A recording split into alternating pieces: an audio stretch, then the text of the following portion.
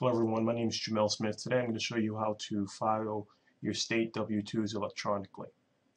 At this time of year I often get calls on how to e-file your state W-2s from QuickBooks, and there's really two answers to that question, or two parts. In part one I'm going to show you how to e-file within QuickBooks, and in the second part I'm going to provide you some instructions on how to manually create an upload file that you can upload through your state's website.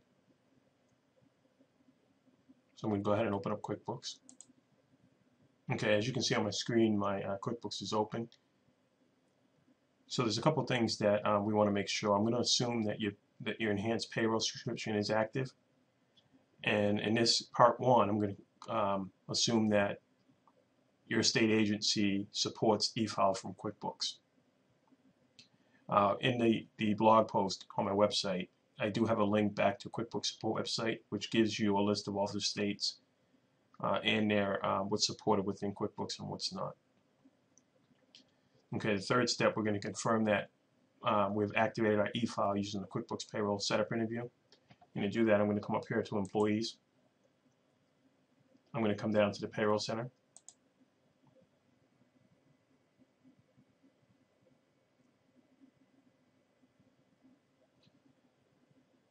Below the Form section, I'm going to click here on Related Payroll Activities. I'm going to click on Edit Filing Methods. And this is where the QuickBooks Setup interview will open.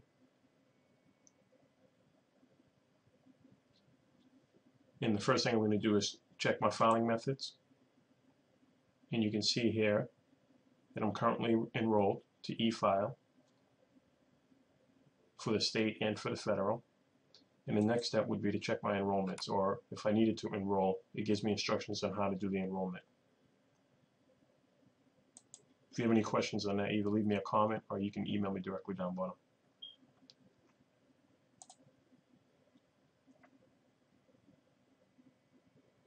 Okay, so after we confirm that we were able to e-file and it's been set up and we're enrolled, we come back to our Payroll Center and we can go to Employees, come down to Payroll, and process payroll forms.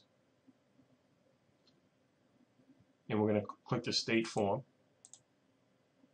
We're going to check our state and we're going to select the appropriate form. In this example, we're going to use Georgia. So Georgia State W-2 e-file only.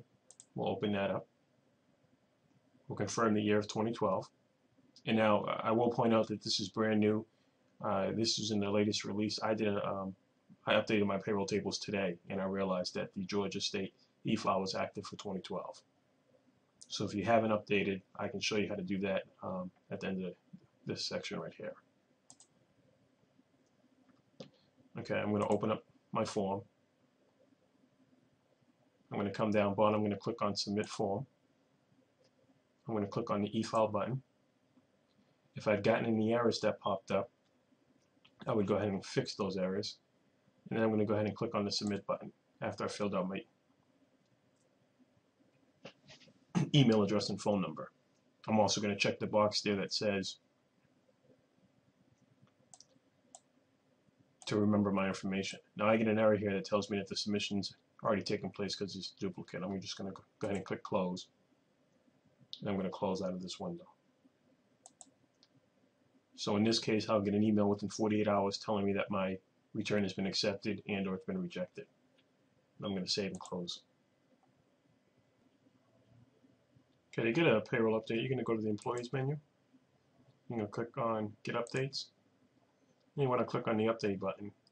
Once you click that button, you'll get a status bar that tells you that QuickBooks is updating the payroll tables. Once the payroll update completes, you get a pop-up window that says the new tax table has been installed. Click OK. And finally, once you click OK, you'll get a status window that tells you everything that's been updated or what's included in that update. If you have any questions, please email me or leave a comment below on the blog post. Thank you.